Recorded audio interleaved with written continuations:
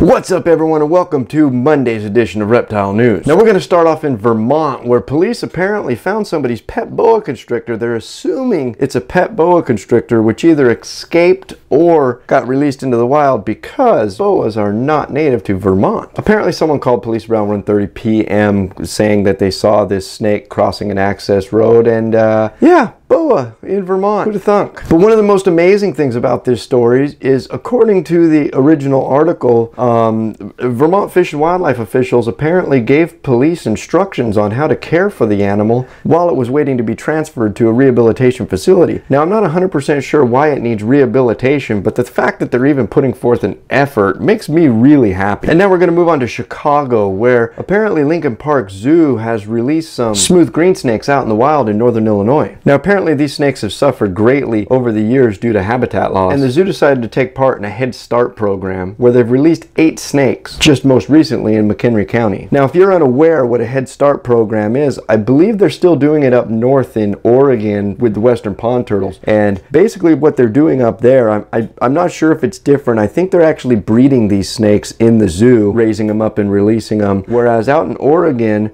they set up these little like traps where the western pond turtle, the eggs lay, they collect them, I'm not 100% sure if they hatch the eggs, if they collect the eggs and hatch them, or set up some kind of screen around them so they can collect the babies when they hatch. But either way, they take them out of the wild and they raise them up, they give them a head start. That's basically what a Head Start program is, and it kind of does away with a lot of the predation that they would see as babies out in the wild and gives them a better chance of survival and helps the species out as a whole. And we're going to finish off today in Texas talking about a story we talked about Friday, and that was the man killed by what they believe was his pet cobra. Apparently, I mean good, the cobra was found. Unfortunately, it was dead. It was reported to be found on a service road, what believed to have been run over by a car. And of course, also as of this recording, autopsy and toxicology reports have not been released yet. I'm really interested to keep up with this to see if the snake is what actually killed him. But anyway, the good news is the snake was found. Unfortunately, it was found dead, but it was found. And I haven't seen a big uproar from the likes of the Humane Society or anything about it yet. And I'm just kind of keeping my fingers crossed that that's not going to happen. Maybe it'll just fly under the radar. And that, my friends, has been all your news for this Monday. If you'd like to read any more about these stories, that link's right down below here in the description. And as always, if you're still watching, my name is Jason White. Now you know what's going on in the reptile world. Be good to each other, and we'll see you Wednesday.